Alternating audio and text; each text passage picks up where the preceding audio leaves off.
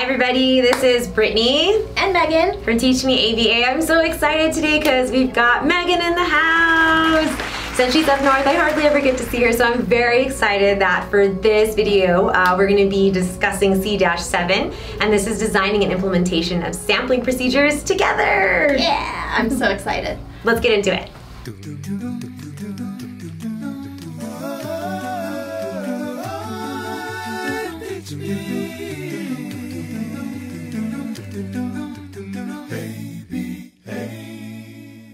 So sampling procedures are great when you're kind of limited on time and resources and it's just not feasible to take data on every instance of behavior.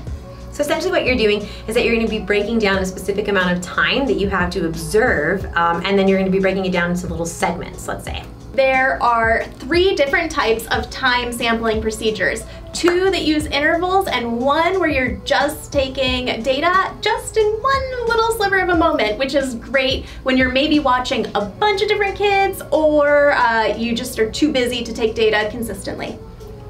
And the good thing is you really want to take care of which one you're going to select, because either it's going to overestimate or underestimate.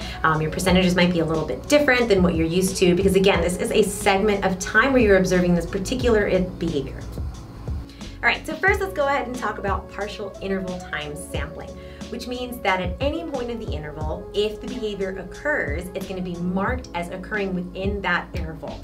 So again, if you have a 5-minute interval, it doesn't matter if it happened at 1.30 seconds, it doesn't matter if it happened at 2 minutes and 30 seconds. The point is that you are going to mark it as occurring.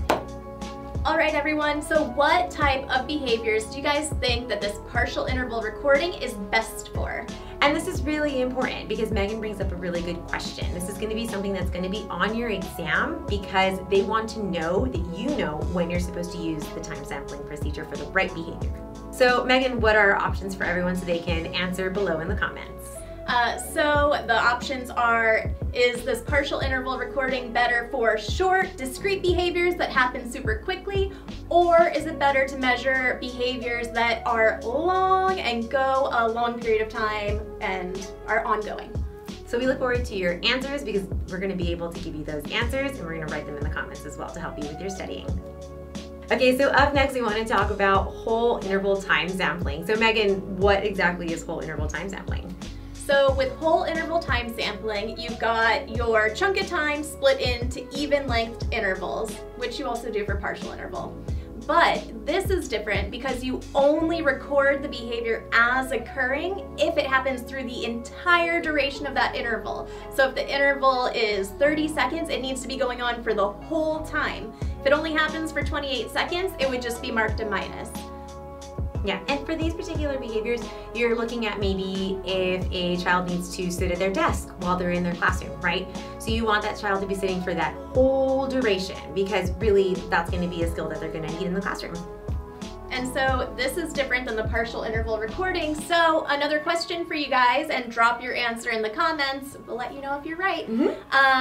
Is this whole interval recording better for longer duration behaviors or short discrete behaviors? Ooh, we look forward to your answers.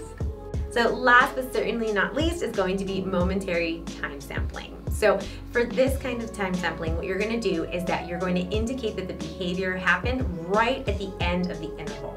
So if you're doing a segment of 5 minutes, you are only going to indicate that that behavior happened right at that 5-minute mark. So this is super helpful. Like we said earlier, when you're strapped for resources, you can't watch that behavior happen all the time. Maybe you've got a big group. Maybe you're taking data on so many other things that you just can't, it's not a priority to take data on it throughout. So this is super great for those sorts of instances. So like I said, I was so excited to have Megan here today. I've been wanting to do another video with us together. So if you have any questions, please go ahead and leave them in the comment section below. We look forward to them. Thanks for watching.